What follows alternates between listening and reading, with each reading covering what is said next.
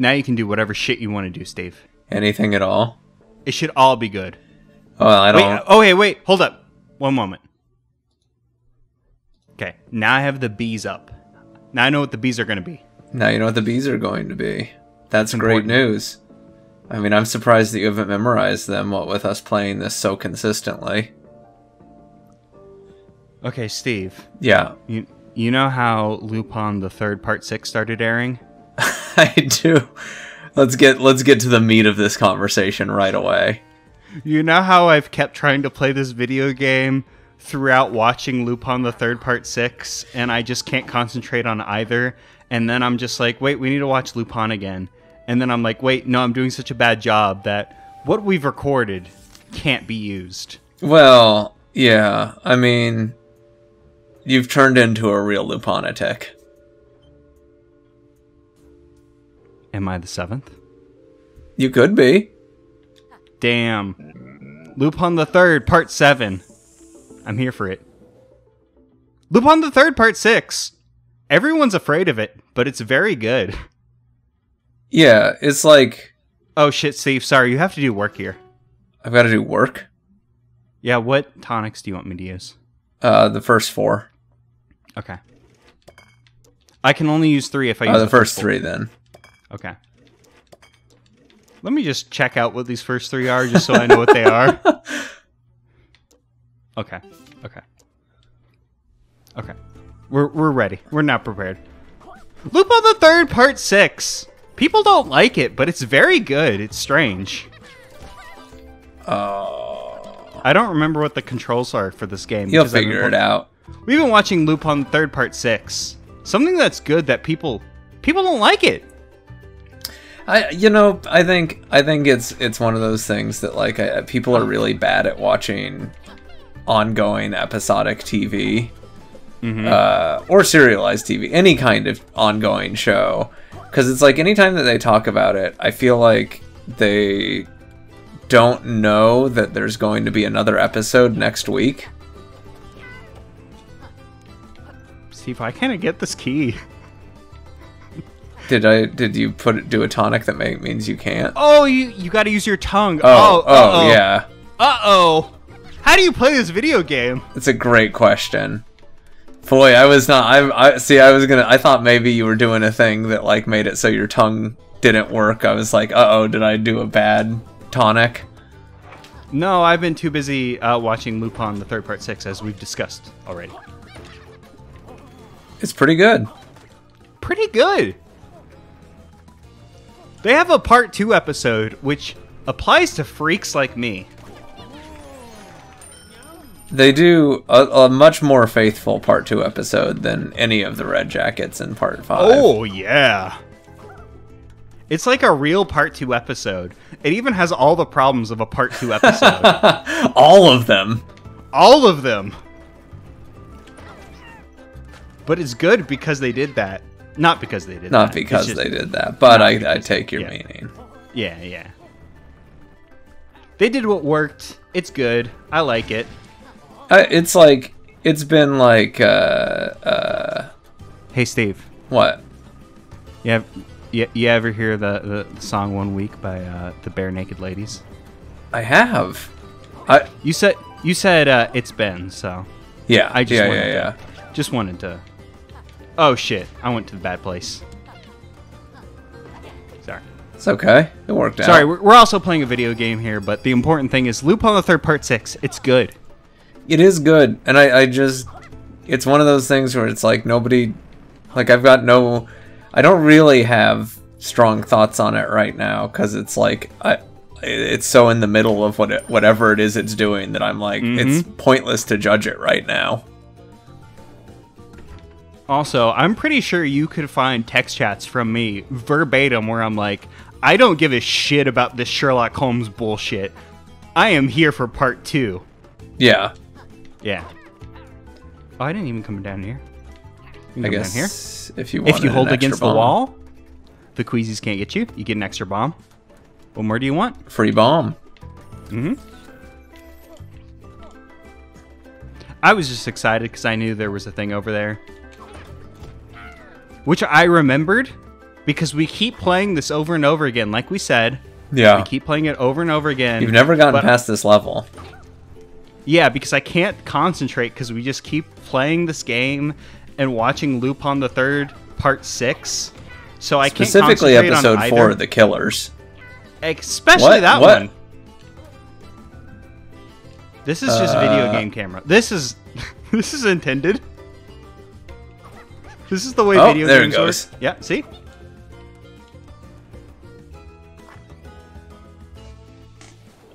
Damn. Get Platonic on the phone. They fucked this one. Don't worry. I'm sure I could contact Tegan once again. And I'm already surprised they responded to me the first time. So Wait, was that? Is there something back there? Oh, I guess you gotta get this. nothing first. I give a shit about. More bombs. More bombs. There's a lot of bombs. They Can give you you a kill lot of this bombs. with a bomb? Oh yeah, you can kill that. There you go. That's the reason they keep giving us bombs. Is because they want you Oh. to kill the Queasies. But because we are recording, I am in complete like, oh, it's quiet time mode. I need to enter The gamer zone. the gamer zone. Steve, what do bears do? Hibernation. Hibernation? Hibernation. Yeah. Thank you. Yeah. I'm in full hibernation mode anytime I play a video game for a YouTube where I'm like, it's time. No, this is mine. I can't give this up. Even though I have to give this up to pick up a key, which we all already knew that you had to use your tongue to pick up a key. None of us forgot that. No. None of us. How could anybody ever forget that simple truth? It's just normal. Laylee, come back.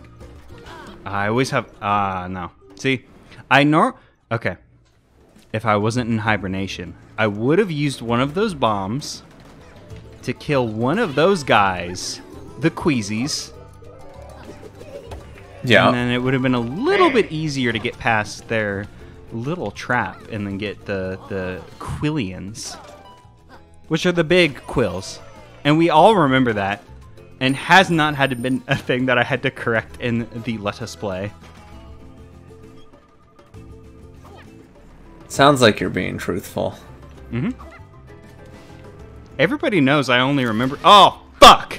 What was that? I was hoping it would go down instead of, like, just immediately bouncing off.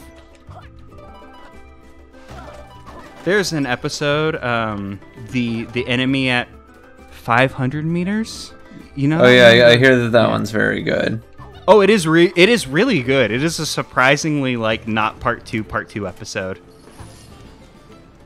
Like it was like, oh shit. There's like emotional stakes here and the characters are doing things. It's weird.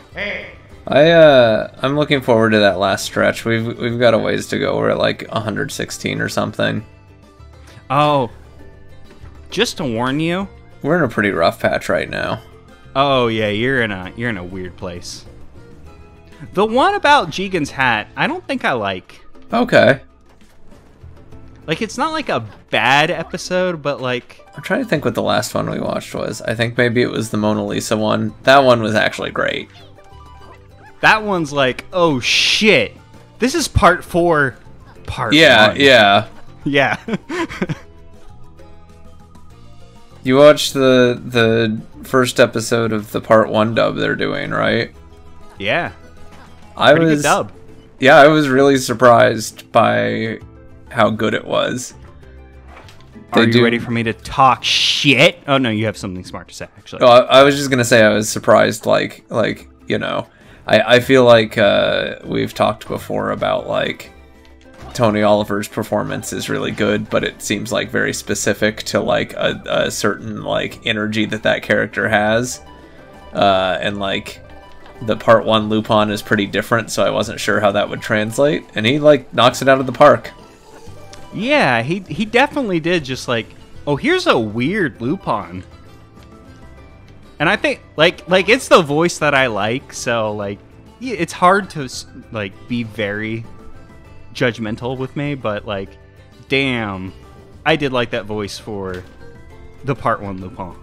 Yeah. He did it. He did it. Weird. Are you ready for me to talk shit about it, though? Yeah, yeah. Okay, so this talking shit is very applicable only to very specific people who know that Kerbifer? You know this man? The Batman. Kerbifer. Is he the one who was the Byleth guy and then... Mm-hmm. Yeah, he was the Byleth man. Yeah, he was the Byleth man. Lost his job because he broke NDA. But before he did that... I thought he lost his job because he was a creep. Hey.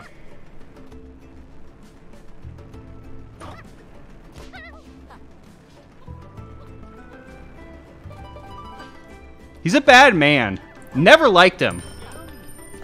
Howdy, before I return you to your favorite Lupin the Third talk show / the place where I air my grievances with someone who was very rude to my friends and I, which turns out to be a blip on the radar of very heinous shit that this person has done, I wanted to point out that there's a Dr. Quack dirigible flying in the background, and I think that's very neat. It also shows up in the alternate state, which I could have pointed out then, but you're going to see next episode that maybe there's some brain problem situations about.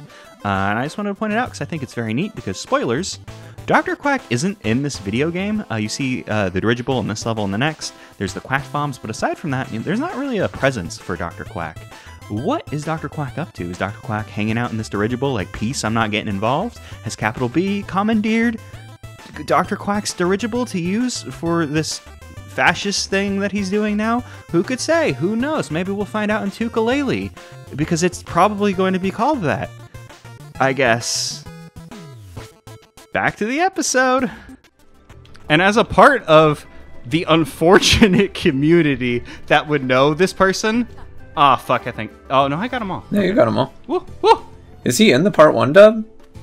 He's cast under additional voices, so I don't know who he is. So he's probably like... I haven't seen it.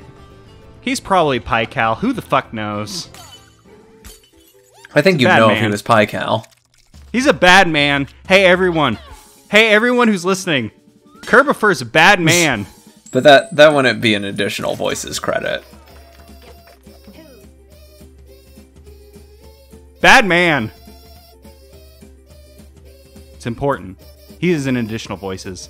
Additional voices in part 1, in the first episode of part 1, so, you know. Yeah. Probably like one of the mechanics that goes, hey, whoa! Yeah, yeah. I'm out here for clout, and will betray anybody for anybody. I mean... That's a bad episode of TV. Like, it's a good dub, but it's a bad episode. The only reason it ever gets talked about is because it's the first one. Yeah. Why do they have Lupin race a car in the first... Like, I know he's good at cars, but what a weird first episode. Is Lupin burning? But is he still burning? That's later. That is later. Also better. Yeah. Still it's very Bumbleson. Strange. Yeah, it's Bumbleson. Thank you, Steve. You know I would just do this forever. This is Bumbleson. It's Harry Robinson, the design director. I don't have a joke based off of this. All of my jokes were based off of either something that I just knew, or based off of the website. Or based off of Lupin the Third Part 1 through 6. Or Bye Bye Lady Liberty. Or Mystery of Mama. Or Alcatraz Connection. Or Dragon of Doom. Or Island of Assassins. Or The Castle of Cagliostro. You know I wouldn't mention anything about Island of Assassins. Neither of us remember anything about that I remember that the beginning of it has some, like, fun animation, and then the rest of it happens.